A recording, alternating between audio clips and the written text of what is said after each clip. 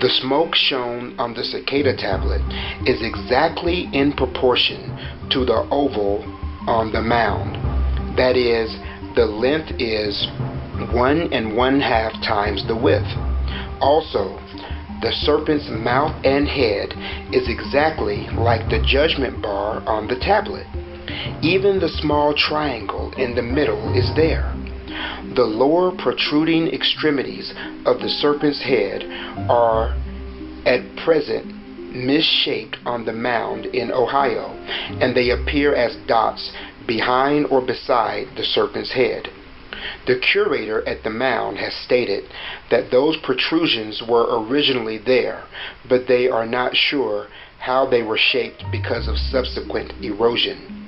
From all this, I simply cannot resist being drawn to the notion that the Cicada tablet was indeed the